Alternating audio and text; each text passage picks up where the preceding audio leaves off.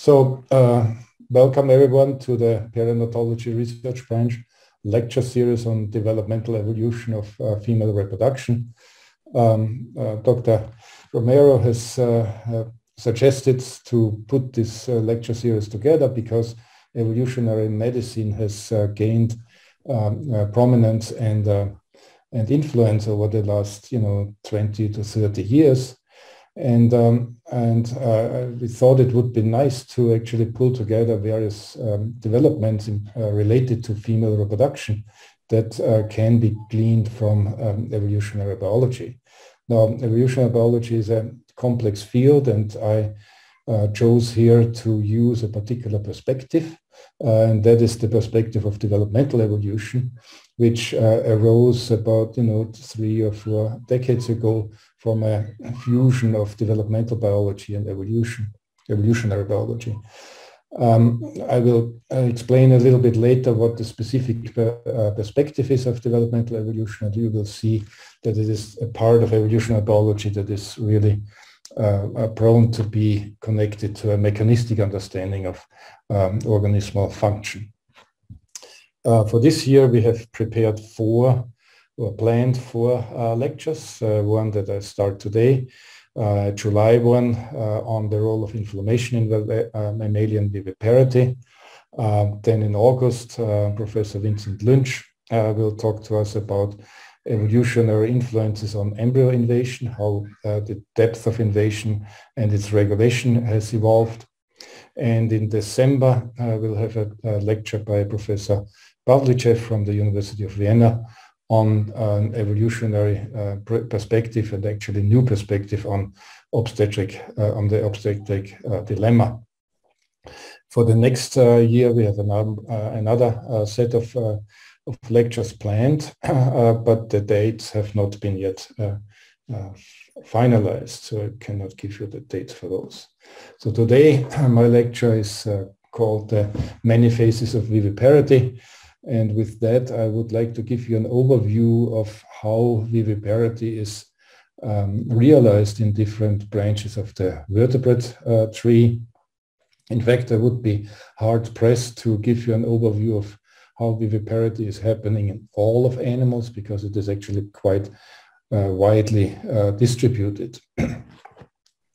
And the purpose is to just see how many forms of viviparity there are, how they relate to each other, and how we can learn how the complex forms of viviparity that we are most familiar with in mammals and humans in particular came about.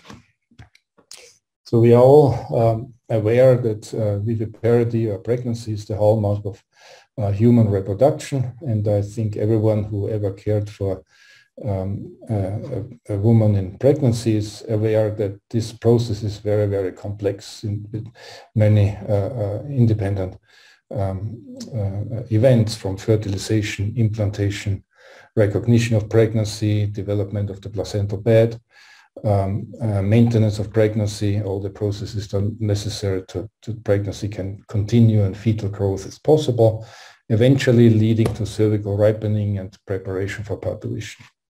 Of course, the most important question is for anyone interested in the biomedical sciences of pregnancy is, how does this complex process actually work so that we have a chance of intervening when it is necessary? Now, the way how pregnancy was, of course, studied was, by studying how it can get wrong sometimes, how hormonal changes are correlated with gestational stages, the genetics and inheritance of pregnancy influencing traits, and so on. And all of that is, of course, the bedrock of an understanding, scientific understanding of pregnancy and viviparity. However, the question is, how does evolutionary biology is able to contribute to this body of knowledge? And one way to think about it is that there's also a view that complex situations, complex systems can also be understood by studying of how to make them. For instance, you can learn how radio works by just building one yourself, and organic chemists have learned how molecules are structured by actually synthesizing these molecules, and then they are sure that they really understand this. Recording in progress. This is possible to put them together. Of course, we cannot synthesize an organism that has pregnancy, but we can study how it was to be put together in evolution, and that has the same effect or the same benefit as the attempts to actually putting something together yourself. So if we study the evolution of pregnancy, we can ask what steps in evolution were necessary to lead to what we see manifest in a woman. We can ask in evolution what obstacles were necessary to overcome to reach this particular form of reproduction, and which, even more important, which evolutionary innovations were necessary to overcome these obstacles. So this is the approach of evolutionary developmental evolution, asking how this process was put together. Okay, so let's start just with a few basics. Viviparity, of course, is releasing a live young instead of an egg from a maternal body. It's the alternative to egg laying. It's either an animal can either be viviparous or oviparous, and egg laying is the condition from which vivipary evolved. And actually, if I would be fundamentalist, I should have started with a whole lecture on oviposition, but I didn't want to test your patients too much with too much zoology. But we still have to realize that viviparity has to be seen as a modified egg-laying process, and we shouldn't be surprised that mechanisms and organs involved in oviposition in reptiles and birds, for instance, can also be involved in viviparity, and probably actually are fundamental for how viviparity was put together. And on the other hand, we also, within viviparity, we have to recognize that there are many different forms of viviparity. So, luckily enough, for a comparative biologist, viviparity actually evolved many times. Viviparity is known from lizards, like in this lizard here, Zootoco vivipara, that the name already indicates that they can give birth to live offspring. Actually, very many sharks are life-bearing, and even insects like this aphid insect is giving birth to a young aphid here. And even most bizarre, even jellyfish can be viviparous. The most simple metazoan organisms, also some of them evolved the ability to give to be viviparous. Of course, in fishes it is found quite frequently, and of course in mammals, as we all know. Now, the forms of viviparity, or the viviparity as a term, covers a large array of biologically distinct forms of reproduction. So there are simple forms we will talk about with minimal maternal interaction. There's viviparity with placentation but no recognition of pregnancy, placentation and recognition of pregnancy but no implantation, and then there's the most complex form with placentation, recognition of pregnancy, and implantation as we know it from many mammals, including humans. So what is now the perspective of developmental evolution? The perspective is that evolution, in particular of complex physiological and morphological characters, is not an inevitable steady march towards functional perfection driven by natural selection. It's actually a process that is quite precarious. It comes in starts and stops.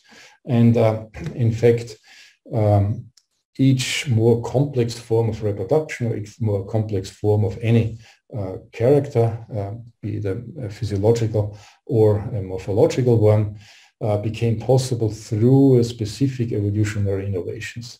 Each innovation is a biological mechanism that overcomes a constraint that was present in the ancestral species that prevented that species to, acquire certain characteristics. And to understand the more complex forms of reproduction or any other characters requires an understanding of how innovations overcame these ancestral constraints. Now, this way of thinking about evolutionary origination is, in my opinion, the unique perspective of what I call developmental evolution. So let's start with the easiest form of viviparity, and that is a process that is simply realized through egg retention. Egg retention you find when you take, for instance, this pygmy swell shark that is pregnant, and if you cut open the belly and find the oviduct, you find in the body of the mother eggs with the eggshell and embryos of fetuses developing with their yolk. So most of the supplies are coming from yolk as usual, and all what the mother is doing is retaining the egg for longer in the body. So here in these diagrams you can actually quite easily see the transition. So the oviparous condition would be where the egg spends very short amount of time, this yellow segment here inside the body, then it comes to oviposition, to egg laying, and then development. Most of the developmental phases in the environment. And of course, the relative time it is between the egg is in the in the mother or outside can vary dramatically. That is the process of egg retention. And egg retention is the first steps to viviparity, where longer and longer periods of time were spent by the egg inside the mother and shorter times outside. And as soon as the post-oviposition period becomes very short, we have technically spoken viviparity, or I like to call it ovoviviparity, although some colleagues actually, the majority of my colleagues don't like the term, but be this as it may. As soon as the hatching then actually happens inside the oviduct, true viviparity is achieved, and then it's a question of how much time after hatching the young animal still stays inside the mother, and when it's then born instead of hatching outside in the environment. Now this is viviparity. If we compare it now across amniotes, reptiles, birds, and mammals, there's one origination in mammals, but there are many events, evolutionary achievements of viviparity in lizards, so-called squamates, and it turns out that the vast majority of them is actually simply viviparity through egg retention. From that we can deduce that egg retention is easy to evolve, as it is in these sharks that I talked about a little bit before. An example is this Zootoca vivipara, called also the common lizard, that has different populations. Here you see the distribution of these animals in Europe. The blue area is occupied by a subspecies called Vivipara vivipara. This is the population that is actually giving birth to young. But there are two other populations up in northern Italy and Slovenia and Croatia that is egg laying, as well as in the northern Spain and in the Pyrenees. There's another population of egg laying oviparous populations. And that is a very interesting situation, because these populations are very closely related to each other, and it's possible to study this transition between ovipary and vivipary of this particular form experimentally, and there was a recent paper last year in Nature, Ecology and Evolution, where they did a study of genetic effects by crossing individuals from the viviparous and the oviparous population, did a genetic mapping study and found a large number, concentration of genes in chromosome 8 that are influencing gestation time. There are also many gene expression differences in the oviducts or in the uteri of these oviparous and viviparous populations. Egg retention is also easy to get lost. There's not a situation that once you have it, you have to stay with it. Depending on the various ways of how the phylogeny is reconstructed and analyzed, the estimates of how often the reversals happened are between 13 and 18 times. Here you see the tree of living lizards and snakes. And here the branches are colored by mode of reproduction. Red are the life-bearing and blue the egg-laying forms. And you can see that it's widely distributed across different lineages of lizards. Now, an example for this reversion is a paper that Vincent Lynch has done when I was a student in my lab. And he realized that in a group of sandbowers that are mostly viviparous, there is one species that is oviparous, and this species in the phylogenetic tree is deeply nested within the tree of viviparous forms. Now, of course, the question is always, shall we believe phylogenetic reconstructions? Is there any corroborative evidence that this inference is actually correct?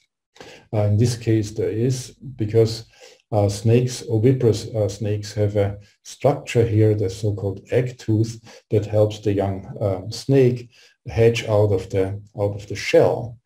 Now, in this particular species, that according to the phylogenetic reconstruction is a secondarily oviparous form, this egg tooth is actually absent. So here is a life-bearing form species, and here is this egg-laying form. You cannot see the egg tooth here because it's absent. But so that's independent evidence that this inference is probably correct, and that this oviparous ancestors have reverted to the viviparous ancestors have then reverted to ovipary.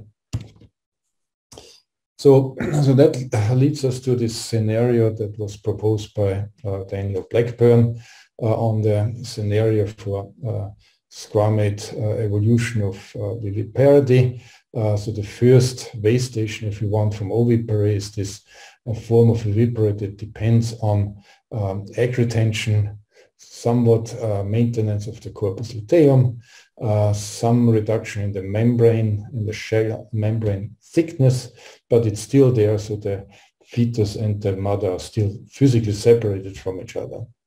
Now, this form of viviparity evolved about 100 times, as I told you, but the next step, namely going to complex placentation, also happened in lizards, but it only happens 4 to 5 times, depending on some things that you on the exact inferences about phylogeny. So here is an example. Mabuya is one of this, is a skink that is viviparous and actually has a quite complex fetal maternal interface with an interdigitation between fetal membranes and the endometrium of the uterus. Here you see the histological sections, and even in some places there are very limited forms of trophoblast invasion into the tissue of the mother. The most advanced form of placentation in lizards is this Trachylepis.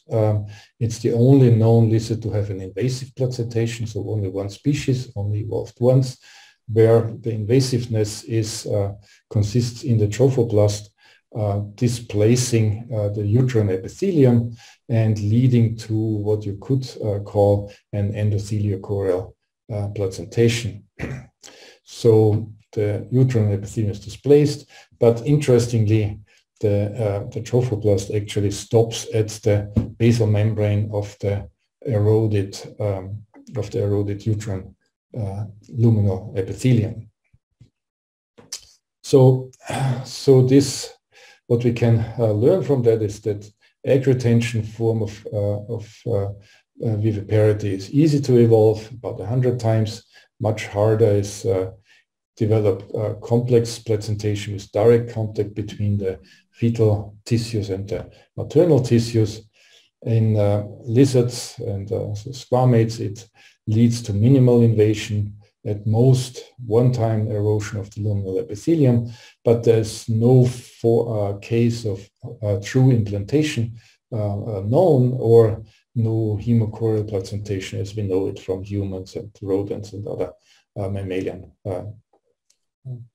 And actually, the wall of the uterus of all the life-bearing lizards that I know is actually so thin that it's even not thinkable that an embryo could implant into this tissue.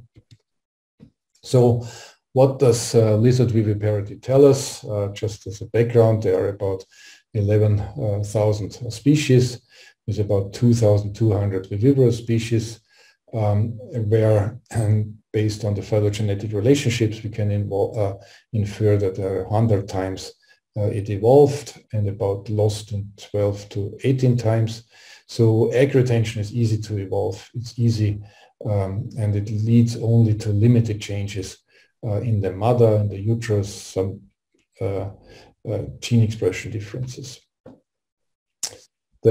On the other hand, placentation is hard. It actually evolves much less, 4 to 5 times in lizards, leading to complex fetal-maternal interface and some very limited invasion.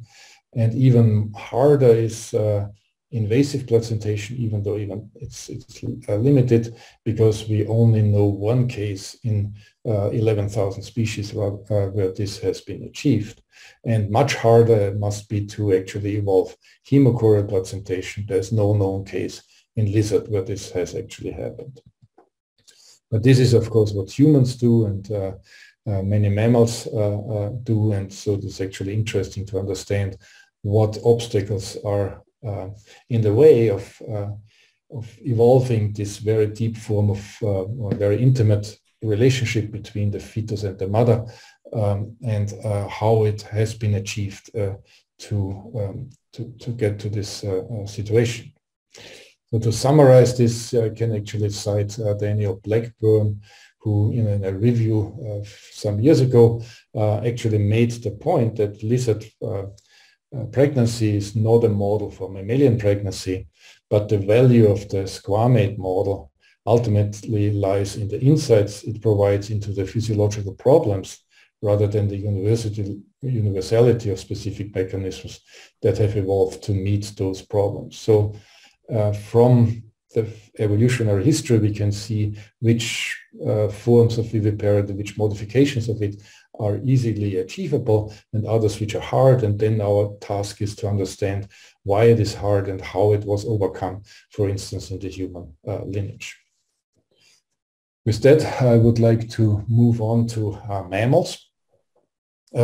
Just as a reminder, there are 3 groups of mammals: the monotremes, platypus and tachyclosus, for instance, the marsupials, with kangaroos or possums and so on, and the eutherian, or also called or placental mammals. So let's start with monotremes. There are only a few species, but are famous for the fact that those are bona fide mammals that still lay eggs, and actually they have a situation that's quite similar to what we discussed before. Namely, they have quite a high degree of egg retention, where about 2/3 of the development is of the young happens in the body of the mother, and then after oviposition after egg laying, it continues to develop for another 10 days of external incubation. There is already some degree of mother trophy, so the uterus of the mother provides molecules diffusing through the eggshell to the developing embryo or fetus, whatever you want to call it. Matrotrophy doesn't start with the placenta. It actually already happens in species with delayed egg laying. So there's time for the uterus to secrete stuff that can reach the young. Now, let's move on to marsupials. They are actually more interesting even. They are actually also quite heterogeneous in their reproduction. There are many of them are polyovular with short gestation, no recognition of pregnancy, as I will show you. And there are other forms that have macropodids, wallabies, and kangaroos that have evolved independently some steps in the direction of what we know from eutherian mammals, namely extended gestation and recognition of pregnancy. So luckily enough, the most primitive exemplar of reproductive biology is actually one that we can study in the US as well, and that is the Monodelphis domestica, the South American opossum. If you look into the gestation, it is actually sort of 14 days long, roughly, from copulation that also coincides with ovulation. Then it leads to fertilization, and placentation is present, but it is epithelial, so the placenta lies on top of the uterine epithelium, and then birth is given at 14 days. And they actually give birth to quite immature neonates. They have a forelimb and a well-developed head, but not even a hind limb butt. So the posterior part of the neonate is quite underdeveloped compared to the anterior part. And here, Monodelphis is actually a marsupial without a marsupium. There is no pouch there, and the young are nursing at the nipple of the mother while sort of hanging off her belly. Now, of the 14 days of gestation, most of the time the fetus and the mother are physically separated from each other by a shell coat. This is 11.5 days, and only by day 12 the shell coat starts to disintegrate, and then eventually by the end of day 12 the direct physical contact between the placenta or the fetal membranes and the uterus occurs. So if we look at an opossum pregnancy, 12 days is essentially egg retention, then hatching within the uterus, and then there are 2 days only where there's an actual physical interaction between the fetus and the mother. And after 2 days of that process, birth is happening. And that is quite different from what we are used to from eutherian mammals. For instance, the mouse, I think all of you know that implantation is 4 days after copulation. And most of the time of the 21 days of gestation is in where the placenta is in direct contact with the mother. So in the mouse, 80% of the gestational time is actually in contact, while in the opossum, it's only 14% of the gestational time in direct fetal maternal contact. And in humans, of course, it's 97% of the pregnancy time is in direct contact with the mother.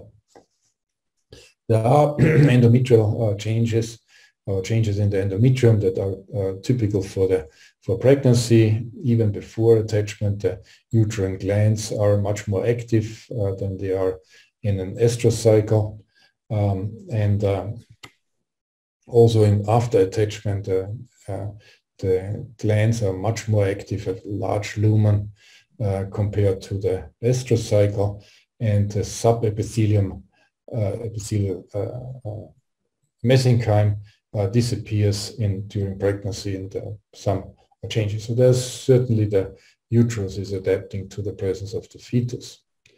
Also, also in terms of the gene expression, there are quite dramatic reprogramming events happening. And if we compare late pseudo-pregnancy or late non-pregnant cycle and late gestation, you find all of this differential gene expression that you would expect functionally, like fat metabolism, regulation of fluid levels, ion transport, and so on, that are important for the support of the fetus. And you can also look into gene expression. Some of them are limited to the uterine glands and others to the epithelium.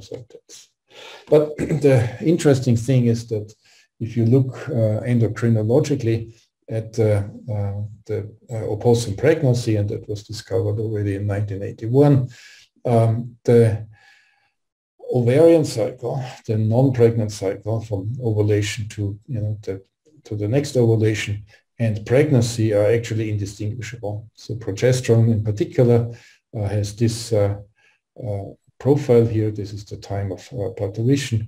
And one of these two curves, this curve here is the non-pregnant cycle, and the other one is the pregnant one.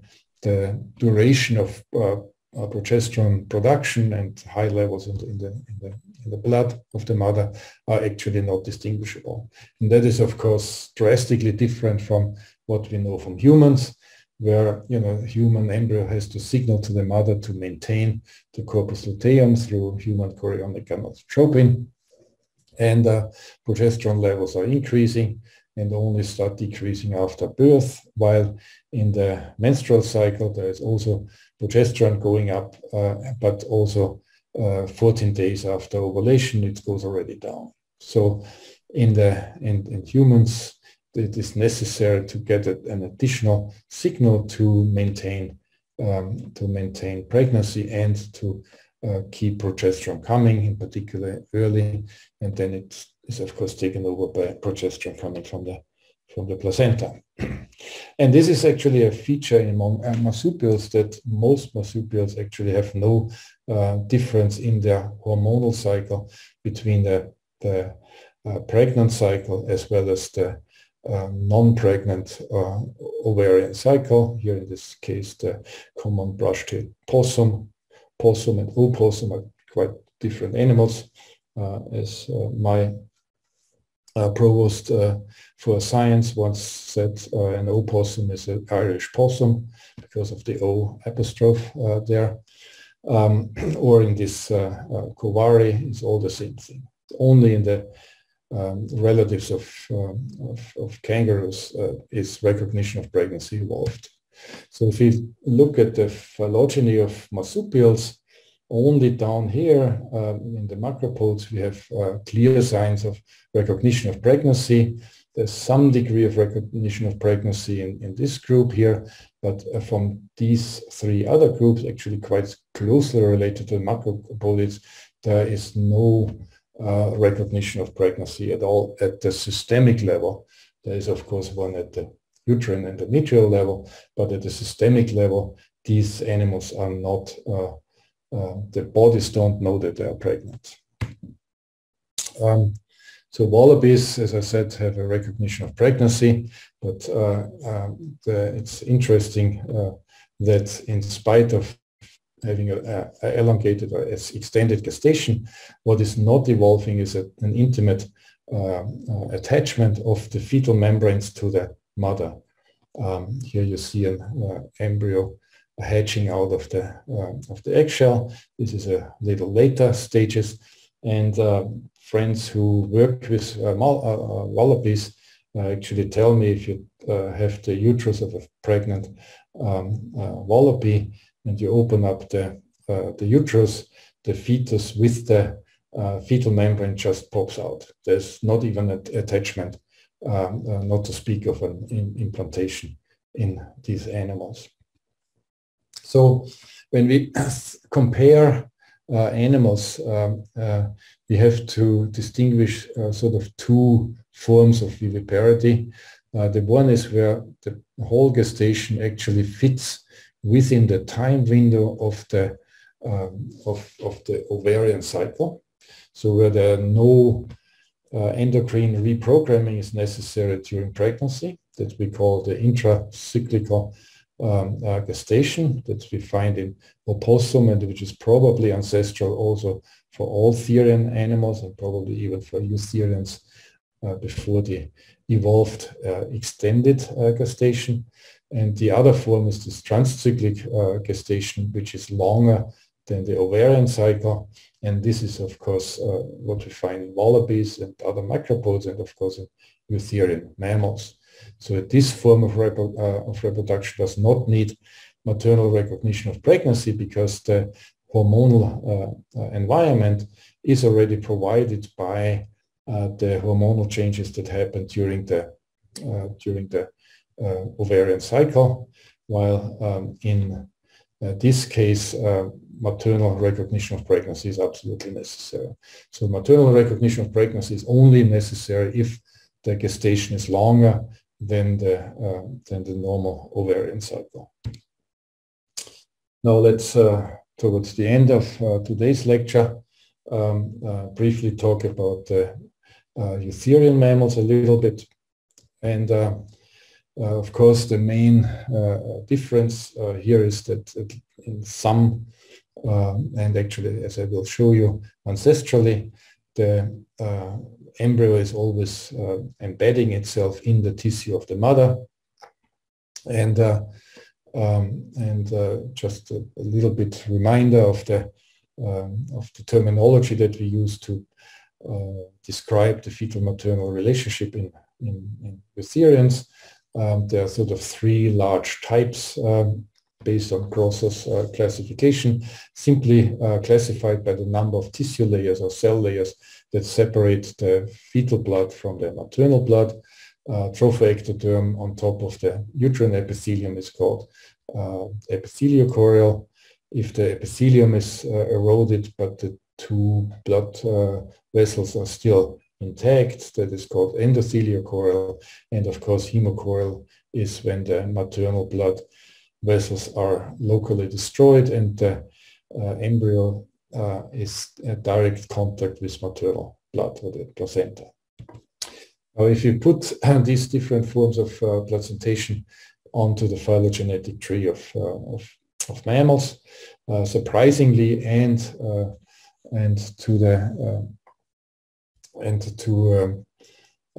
contrary to wisdom up to 2006 or so, when Derek Wildman from the Perinatology Research branch has actually discovered, as the first time discovered, that the ancestor of all placental mammals was most likely a hemochorial animal, either hemochorial or endotheliochorial, but certainly not epitheliochorial. So the most invasive form of placentation is already the primitive state within placental mammals. It also implies that the less invasive forms of placentation actually evolved many times independently after or from a more invasive form of placentation. Now, the question of why this eutherian form of pregnancy is actually so rare, and I must say I only know the mammals. I haven't read a real indication or real study that convincingly shows that implantation and hemochorial placentation exists anywhere outside eutherian mammals. And helping to understand why this is so special form of reproduction helps to remember that there are sort of a number of obstacles that exist in order to achieve this form of fetal-maternal relationship. But I actually have found in the literature sort of three forms of paradoxa. The cell biological paradox proposed by Dietmar Denker in the 1980s. our own lab has, in collaboration with the perinatology research branch, has discovered that sort of there's an inflammation paradox. I will explain this more in the next lecture. And also the much better known immunological paradox proposed by Sir Medawar. So what is the cell biological paradox? The paradox starts from the fact that embryo attachment requires two epithelia to stick to each other at the apical surface of their polarity. So the apical surface of an epithelium usually is non-sticky and is made non-sticky through the expression of mucin mostly. So there's large membrane-bound protein with lots of glycans to it. And of course, we all know that the first steps from apposition and attachment require the removal of the mucin cover. But that also means that not just we remove the mucin cover, it also is actually a process in which the epithelial cells lose some of their epithelial polarity between apical and basal side of it. And this loss of polarity is a cell biological innovation that was necessary for attachment, at least, and later implantation to become cell biologically possible. And that is not happening, for instance, in the case of the wallabies that I showed you, where the fetus is in the uterus for extended time, but has no attachment to the luminal epithelium. The inflammation paradox consists in the following inference that implantation is an injury to the maternal tissue. It's an invasive process and leading to damage of the endometrium. The tissue damage invariably should lead to fibroblast activation, inflammation, and neutrophil recruitment. If you in any other part of the body, that would be the consequence of tissue damage, and a form of sterile inflammation would be the consequence. And if you recruit neutrophils, you would expect them to also attack the blastocyst, leading to pregnancy loss and also collateral tissue damage. So therefore, we came to the conclusion that inflammation is a problem actually independent of the immunological status of the embryo. So this problem of that the embryo tends to induce an inflammatory, or the conditions under which inflammatory processes should happen, is actually was an obstacle for the evolution of implantation. And this inflammation paradox is actually independent of the question of what the immunological status of the embryo is.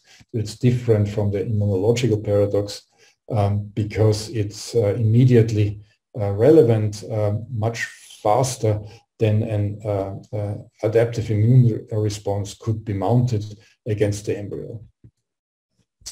It had been, of course, recognized for a long time by clinicians that inflammation is a necessary part of human pregnancy, both at the beginning of pregnancy as well as at the end of pregnancy to initiate parturition. And it is only in the second trimester or in the middle phase of pregnancy that there's sort of a truce between the maternal tissues and the fetal tissues. So let's briefly return to the opossum pregnancy, where we have this short period of contact between the fetus and the mother. And so what is happening there? We actually found a very clear signature of an acute inflammatory response, and we'll talk about this and the consequences for our understanding of implantation in the next lecture. And then there's, of course, the immunological paradox that I think we all are quite familiar with, is the idea that the embryo in most cases is actually allogenic or semi-allogenic to the mother. And one would expect the adaptive immune system of the mother to respond to this. And this is an idea that with which he has founded the field of reproductive immunology.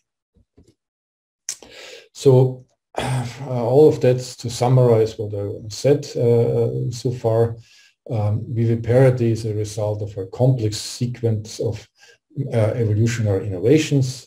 There's egg retention at the beginning, which is relatively easy. Matrotrophy is coming relatively soon, and this also seems to be rather unproblematic. Then there is a progressive loss of the eggshell or the shell coat, and leading to direct fetal-maternal contact.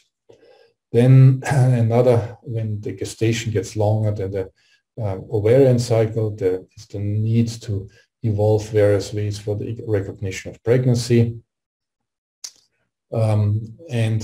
Finally, when it comes to placentation or implantation, there are multiple cell biological problems that need to be managed in the evolutionary transition to extended gestation with deep implantation. I mentioned the cell biological, the inflammation paradox, and the immunological paradox.